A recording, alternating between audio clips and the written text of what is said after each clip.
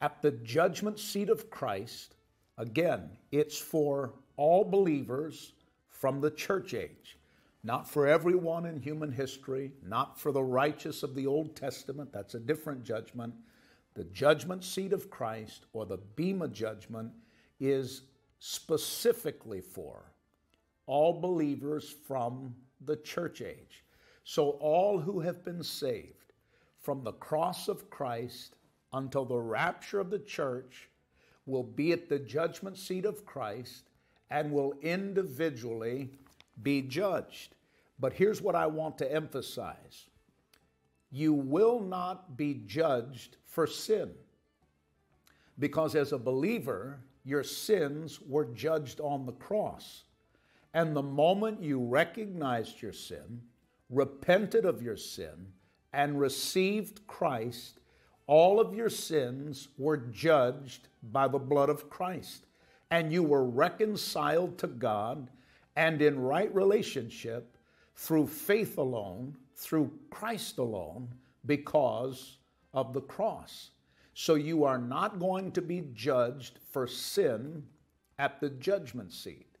Your actions, your life, your motives, your integrity, the things that you have done.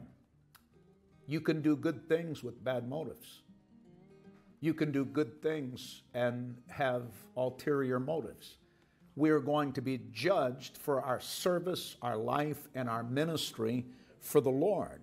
But if you are present at the judgment seat of Christ, your salvation is sure, and your eternal reward cannot be taken away.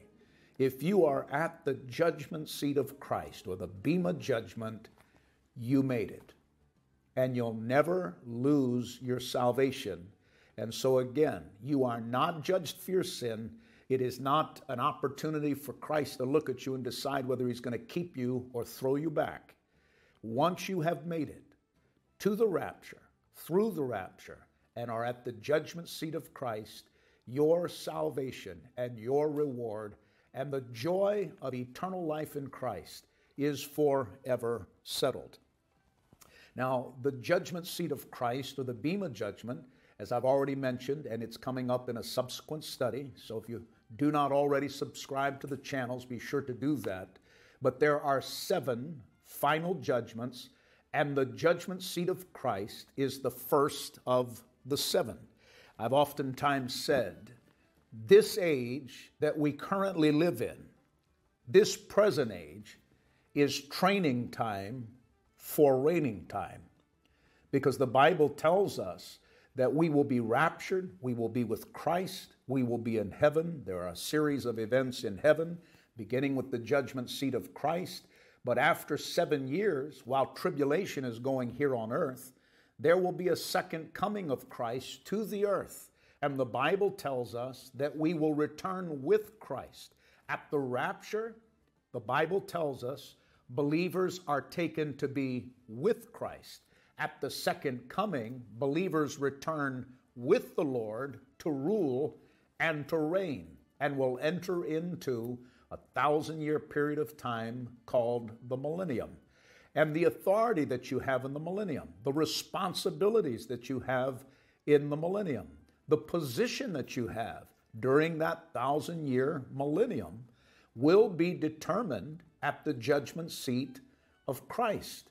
That's why I say this life here is training time for reigning time. Because when you return with Christ in the second coming, the Bible says that we'll rule and reign with him on this earth. Now go down to verse 10, because I want you to see something that's important in 2 Corinthians 5 and verse 10. The Bible said, "For we must all stand before Christ to be judged. We will each receive whatever we deserve for the good or evil that we have done in this earthly body." And that brings up a good question that I'm oftentimes asked. What does Paul mean by good and evil? Now, depending upon the translation of the Bible that you currently hold in your hand, The modern accurate translations, some translate the word evil, some translate it from the Greek as bad, but it does need a little explanation because the Greek word is actually phallos, and it's not important that you memorize all of the Greek words from original manuscripts, but the original Greek word from the original manuscript is phallos, and it means, again, some translate it as evil, some translate it as bad, but it's important that you understand that is not referring to evil in the sense of wicked or an abomination. It is really a Greek word that means worthless or inferior in quality, not in the sense of evil or wickedness or unrepented sin. But what makes things in the judgment seat of Christ to be considered, as the Greek said, phallos, or bad, or evil? Again, not in the sense of wicked, in the sense of inferior or worthless. Well, what makes some of our deeds worthless is that they can be done with a wrong motive. The Bible speaks about that in 1 Corinthians chapter 4, and I believe it's down around verse 5. It also speaks to us in the book of Hebrews, in the 4th chapter and the 13th verse, that it is possible that we can do good things, but we've done them with wrong motives. They are good things in themselves, but sometimes done for praise or for accolades or for selfish reasons. And though the work may result in something that is wonderful or good or advances the kingdom of God, we tainted that work with our ego or our pride or self-praise, and they will be judged. I believe that's what the Bible is speaking about in 1 Corinthians 3 and 12, when it speaks about our works being tested by fire, like wood or straw or hay, and they will be consumed, and only what is precious remains. Because God not only knows, don't miss this, God not only knows what we do, He knows why we do it. And you can fool people with things that you do and why you want them to believe you do things that you do. But God knows the intent of our hearts. You cannot ever fool God. And you need to always remember that. And it may be that in heaven, at the judgment seat of Christ, we probably think of certain people or certain ministries or certain people that have celebrity in the work of God, and we think, man, I hope I get to stand by when brother so-and-so or sister so-and-so is at the judgment seat of Christ. I want to see all of the rewards that they're going to receive. I personally believe that at the judgment seat of Christ, there will probably be examples of people that we thought would receive great reward. But when the fire of testing at the judgment seat of Christ, the beam of judgment, tests their motives, that there might be very little that remains. And the opposite, I'm sure there will be some people that you have never heard of, but they're going to stand before Christ, and the things that they did in secret, the things that they did that no church or no organization or no body ever recognized or rewarded or brought them to a banquet and gave them public praise or accolade. They'll stand before Christ, and reward after reward will be heaped upon them because they did it only as unto the Lord.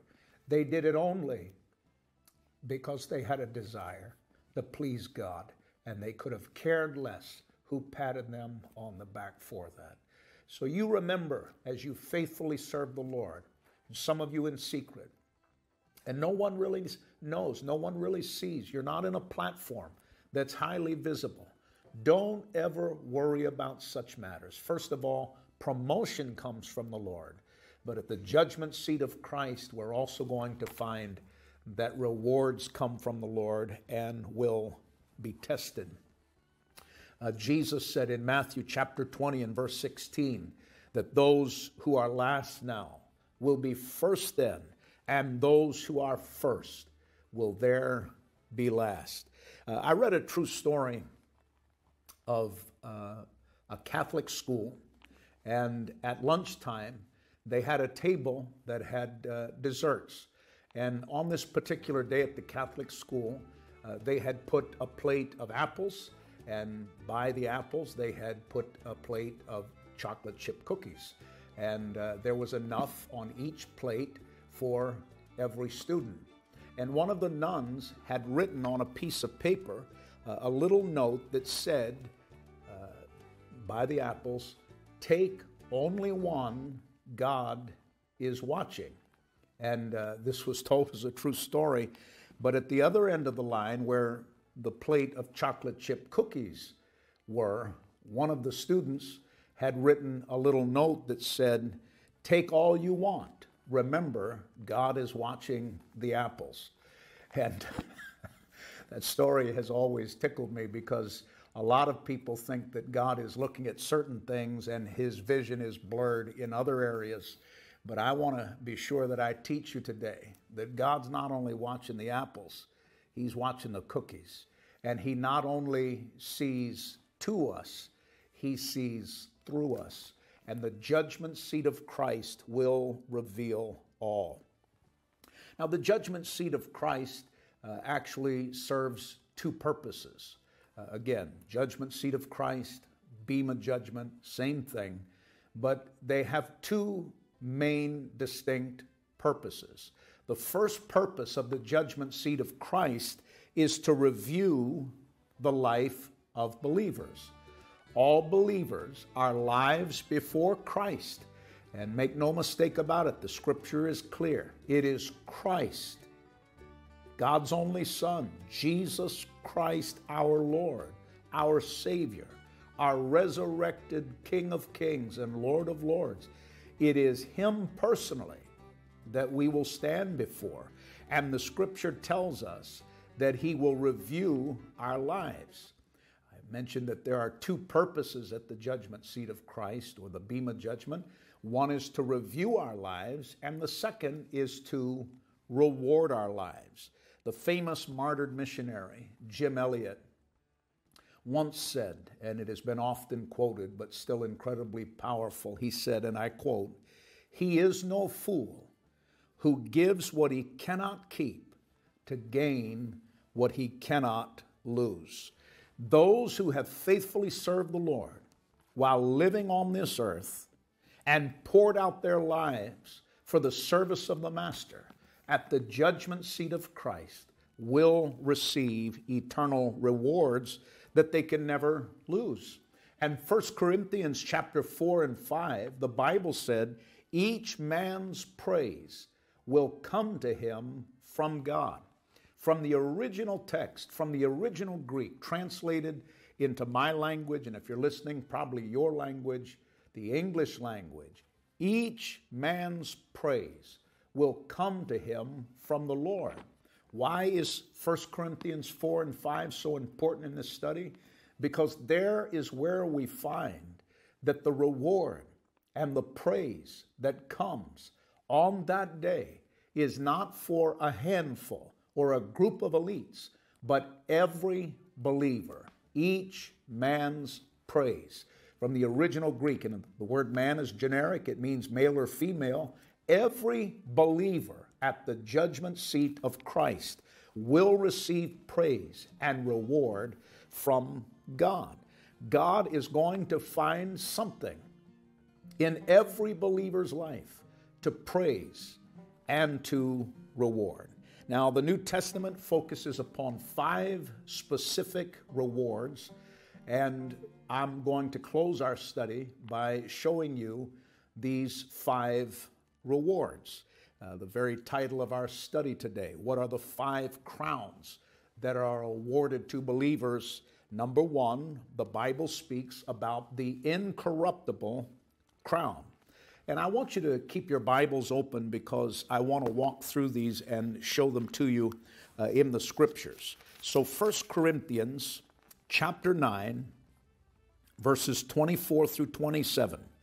Don't you realize that in a race, everyone runs, but only one person gets the prize? So run to win. All athletes are disciplined in their training. They do it to win a prize that will fade away, but we do it for an eternal prize. So I run with purpose in every step. Pause right there. Highlight, I run with purpose. Once you repent of sin and receive Jesus Christ and salvation and the forgiveness that comes from God alone, God created you with divine purpose. He has a plan for your life.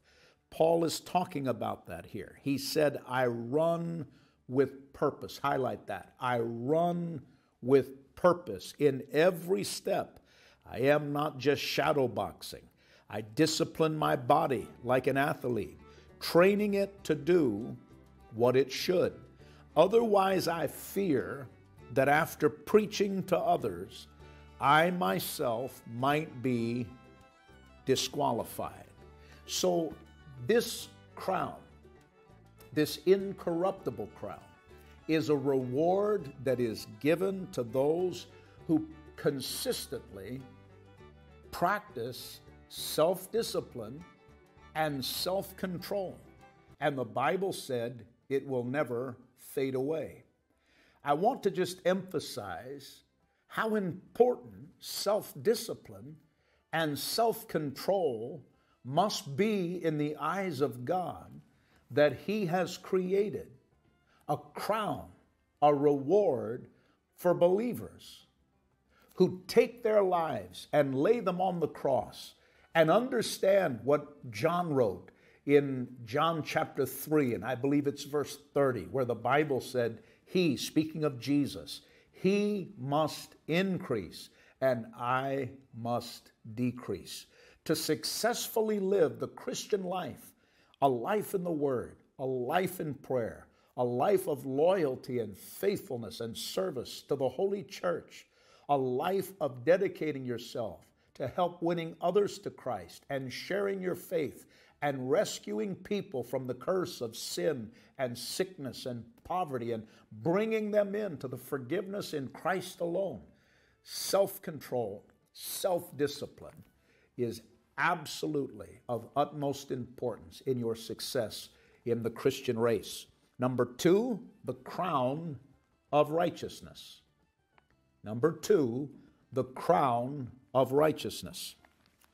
Let's go into 2 Timothy and the 4th chapter and go down to verses 6 through 8. This is the Apostle Paul writing his second letter to his protege in the ministry, his son in the ministry, Timothy. 2 Timothy 4, verses 6 through 8. He said, As for me, my life has already been poured out as an offering to God. The time of my death is near. I have fought the good fight. I have finished the race, and I have remained faithful. And now the prize awaits me, the crown of righteousness, which the Lord, the righteous judge, will give me on the day of His return. And the prize is not just for me, but for all who eagerly look forward to His appearing. The crown of righteousness is the reward for those who eagerly look for the appearing of the Lord's coming and live a righteous life in view of this fact.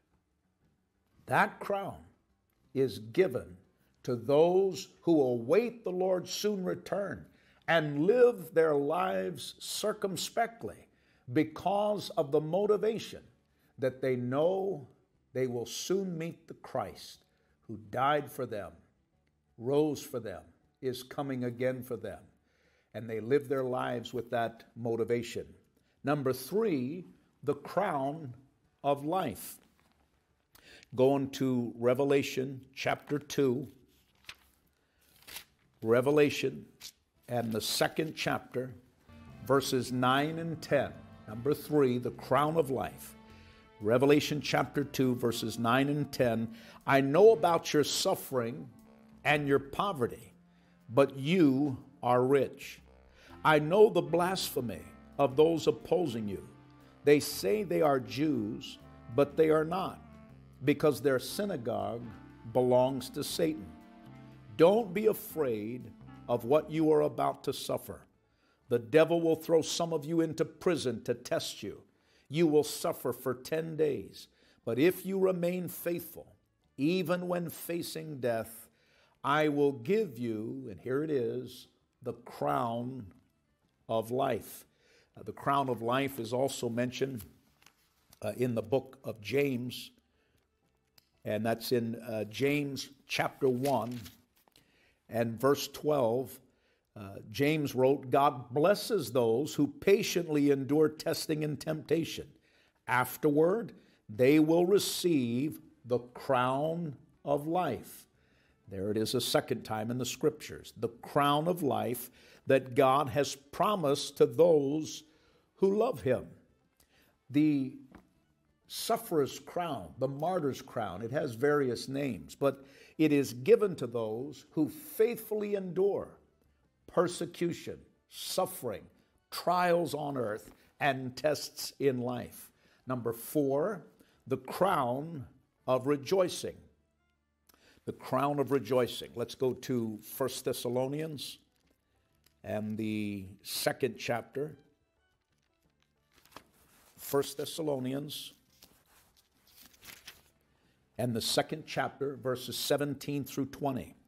Dear brothers and sisters, after we were separated from you for a little while, though our hearts never left you, we tried very hard to come back because of our intense longing to see you again. We wanted very much to come to you. And I, Paul, tried again and again, but Satan prevented us. After all, what gives us hope and joy, and what will be our proud reward and crown as we stand before our Lord Jesus when he returns? It is you. It is you.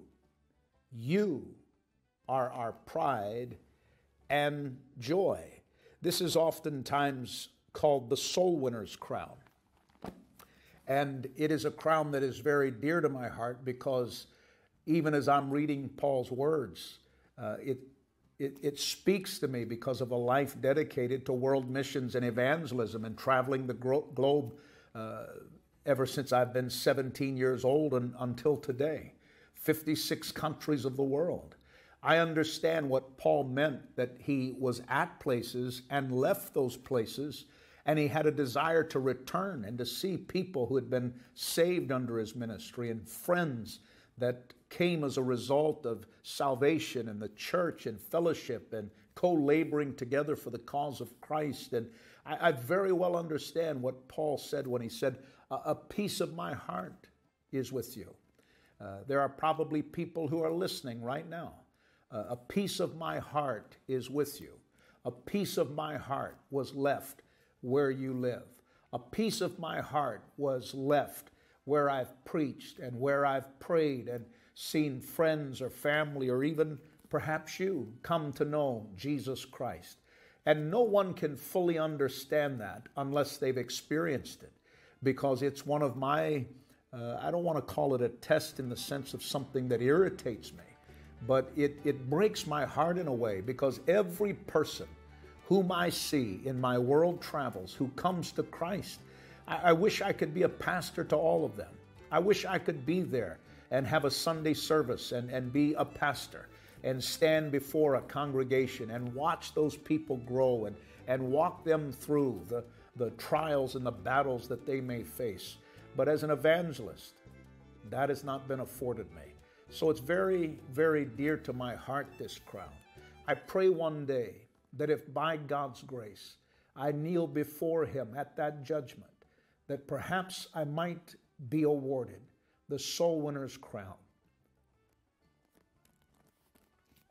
Because in my heart there is no greater joy than seeing men and women and boys and girls come to know Jesus Christ and the miracles and the changes and the healings and the testimonies that come in. And every time I read one, I wish I could personally be there to share it with you. But my life doesn't afford that. But I am so thankful that everyone whom I have ever had the privilege of leading to the Lord, that number, it seems conservatively, may be now over 1 million people in my 43 years of ministry, whom I've had the privilege of praying with and seeing them personally and publicly repent of sin and receive Jesus Christ. Though I may never see them again this side of glory, in heaven I will have all of eternity to catch up on wherever we may have left off. And then fifthly and lastly, the crown of glory. The crown of glory. Go to 1 Peter chapter 5.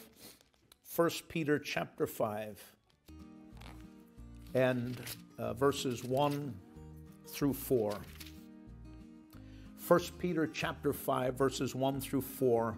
And now a word to you who are elders in the churches. I too am an elder and a witness to the sufferings of Christ, and I too will share in his glory when he is revealed to the whole world.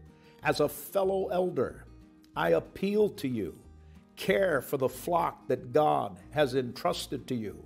Watch over it willingly, not grudgingly, not for what you will get out of it, but because you are eager to serve God. Don't lord it over the people assigned to your care, but lead them by your own good example. And when the great shepherd appears, you will receive a crown of never-ending glory and honor. The fifth and final crown at the judgment seat of Christ is for pastors and for elders and those who have watched and cared for the flock of God. And the Bible said, because these shepherds have been faithful to the Lord, and they have been loving and gracious, and they've done their best to oversee the people of God, God has a special reward for every pastor. You know, they have a Pastor's Appreciation Day every month on the calendar. It's in the month of October. I don't think they've ever instituted an Evangelist Appreciation Month, but I get more appreciation than I deserve. But I want to just personally say here, I have great respect for every pastor, and I do my best to encourage them and to help them and to prod them on in the work of the Lord to be faithful. It's not easy being a pastor. Many of you need to be cautious with how harsh sometimes you are with your pastor.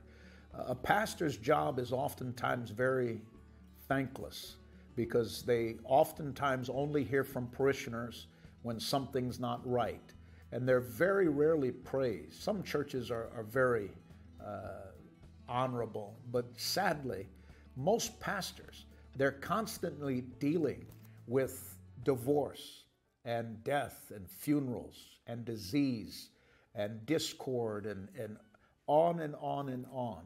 And they deal with that day in and day out. And many times the messes that they're cleaning up far surpass the victories that they get to enjoy. And I want to encourage you, if you're a believer, be faithful to a local church. That's commanded in Scripture, in the book of Hebrews. Forsake not the assembling of yourselves together. One of the greatest ways you can honor your pastor and honor the Lord and honor the commandment of the Scripture, be faithful and loyal to your local church. It encourages pastors in a way that you'll never know to see your loyalty and your faithfulness to the house of God.